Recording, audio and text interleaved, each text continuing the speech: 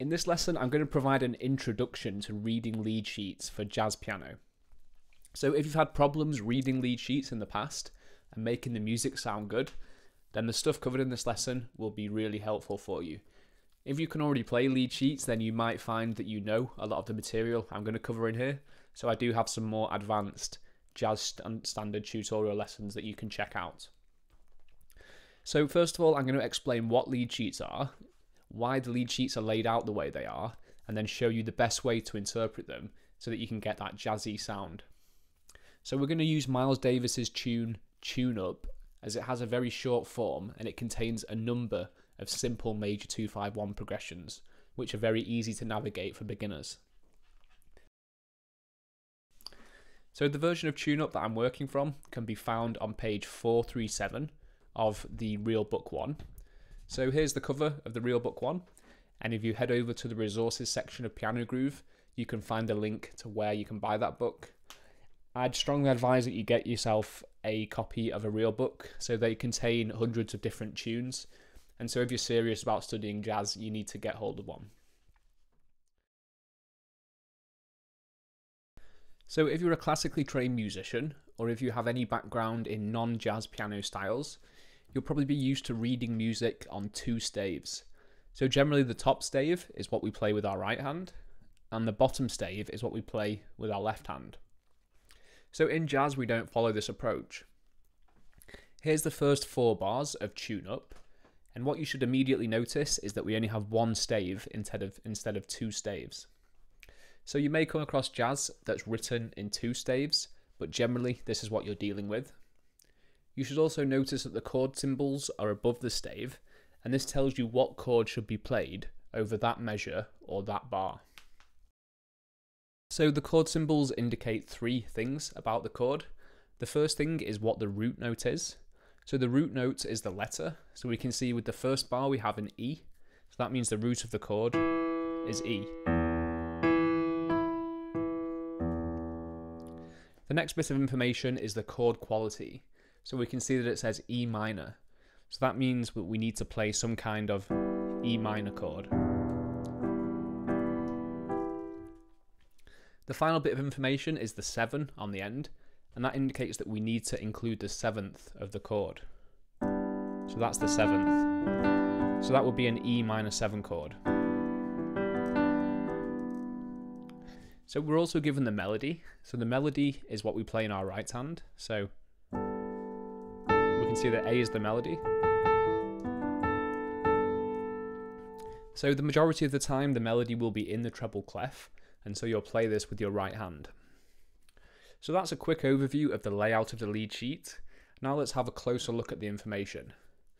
So looking at the 4 bars, we can see 3 chords, an E minor 7, an A7, and a D major 7. So that's a 2-5-1 in the key of D major. We have E minor, A7, and D major 7. So if you don't know what a 2-5-1 is, I'd recommend going and checking out the major 2-5-1 lesson, where that'll give you an introduction on how to play major 2-5-1s. So now I'm going to play the first 3 bars how I think a beginner jazz pianist would attempt to play them. So I'm going to move the melody up here so that we have a bit more room to play the chords.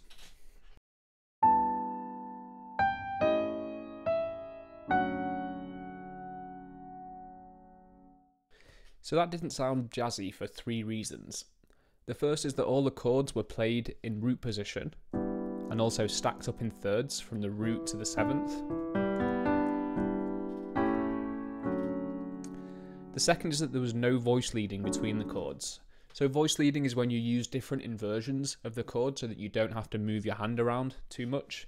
So you can see there's a big jump between each of the chords, and that can make it sound very disjointed.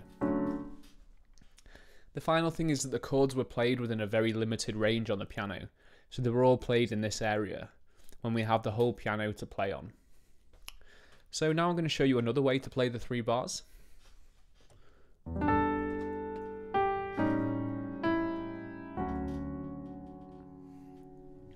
So I'm sure you'll agree that that sounded much better, and that's because of 3 things.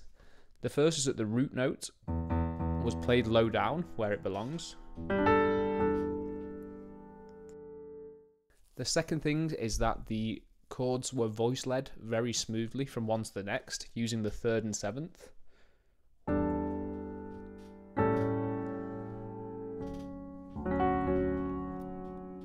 And the final thing is that I spread out the notes of the chord across a wider range of the keyboard.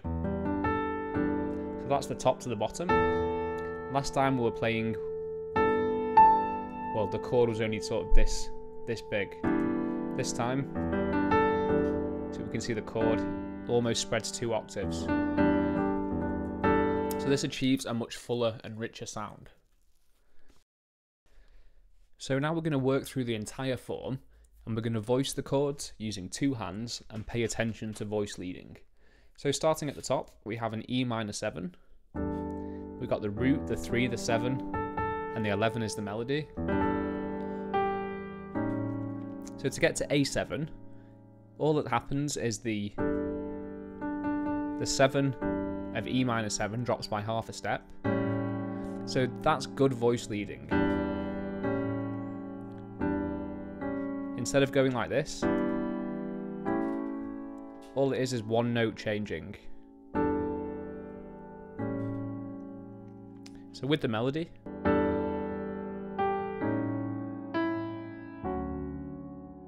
and the same, once we get to A7, all we do is drop the 7th of A7, which is here, by half a step, and that gets us to D major 7.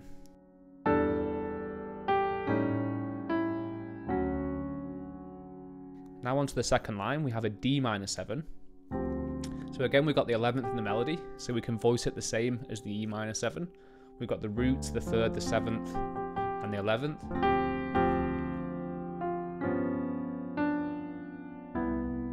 So that's a 2-5-1. This time it's in C major. So we've got D minor 7, G7, and C major 7. So with the melody,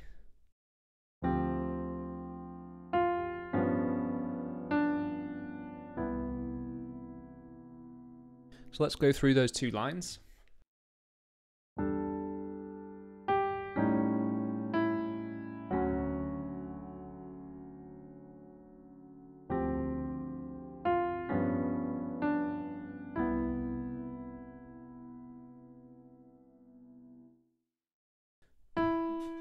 We have a C minor 7, so we've got the root, the 7th and the 3rd, and that goes to an F7. So all we do, that's a 2-5. It's actually a 2-5-1 because we've got a B flat coming up next, B flat major. So a 2-5-1 in B flat major is C minor 7, F7, B flat major 7. So to add the melody in, we've got so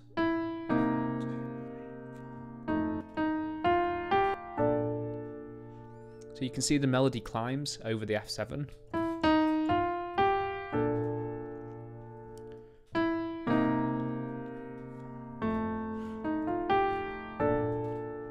And then down to E flat major 7.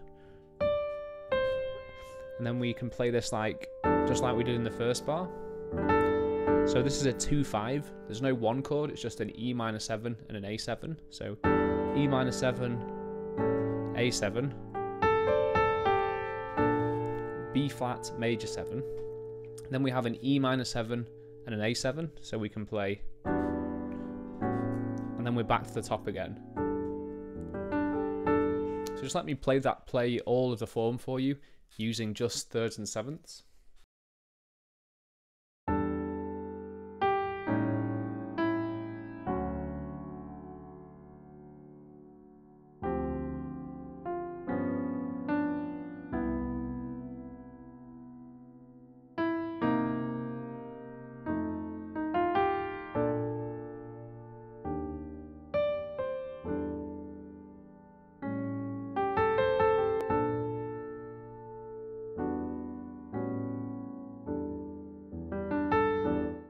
So I'd advise that you practice that through like that until you can play it comfortably.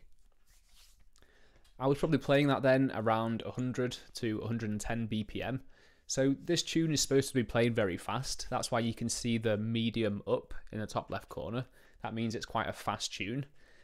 So if you play it around 100 to 120 beats per minute, that'll be a good tempo to master it at.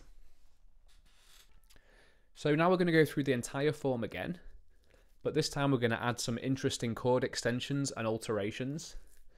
So the first extension we can apply is the E minor 7 chord. So the E minor 7 chord has A in the melody, so A is the 11th. That means we can play a Kenny Barron chord. So the Kenny Barron chord is a minor 11th chord, and I've actually created a dedicated lesson on this. So go and watch that for more information. Down to A7, and then we can play a D major 13 chord. So that sounds a bit richer than just the 3rd and 7th version. So we've got the root, the 5th, the 9th, the 3rd, 13th, 7th, and the 3rd again. So let me play that for you.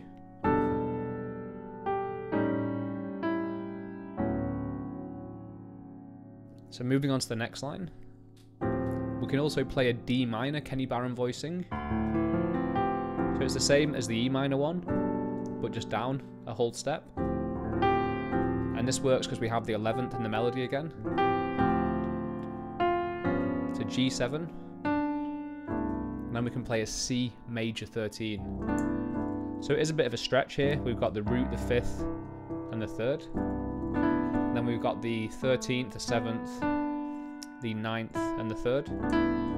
If this is too much of a stretch, you can play it here as well.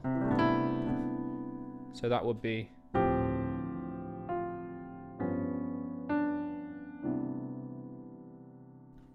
So just let me play those two lines for you.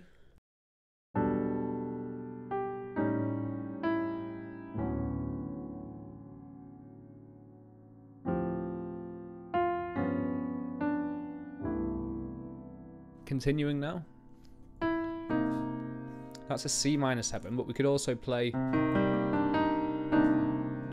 So that's the root, 3rd, 5th, 7th, 9th, and the 3rd.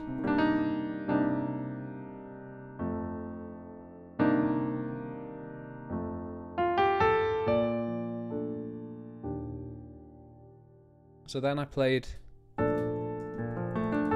the B flat major, so we got the root, the 5th, the 7th, the 3rd, 7th, and the 3rd. We could also put the 9th in there. And then to get to E flat, we've got the root, the 5th, 3rd, 7th, and the 7th is the melody. So here we have a D and a C just on their own, sort of in the melody. So we can actually voice these with so what chords. And then we could drop down to an E minor 11 chord. So that's just stacked thirds all the way up.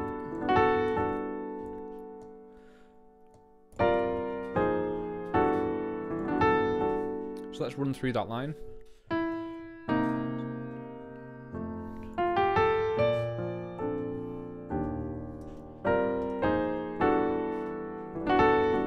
So it definitely sounds more interesting. So let's go all the way from the beginning.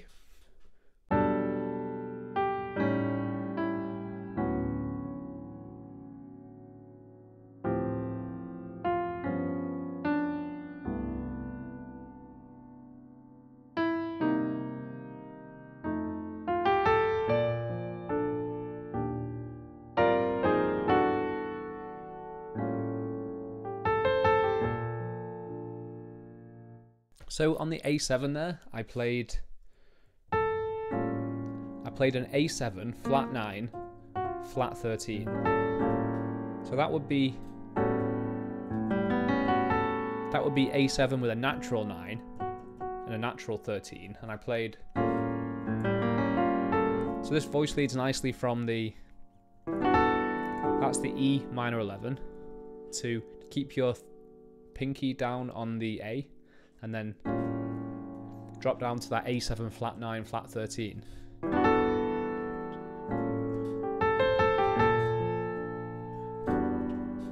you're back up at the top of the form. So let me run through that again for you.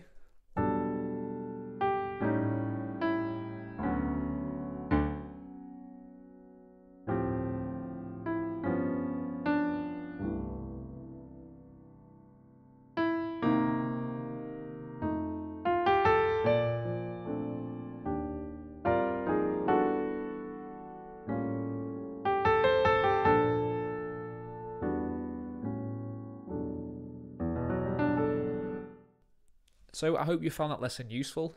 It was just an introduction to lead sheets, and I hope it showed you how you can start off simple and then start to build the chords up slowly. I'd recommend playing through the standard, just using the root thirds and sevenths, and then once you can do that comfortably, I'd look at some of the extensions that I outlined for you. So if you do have any questions, just drop it in the comment box below.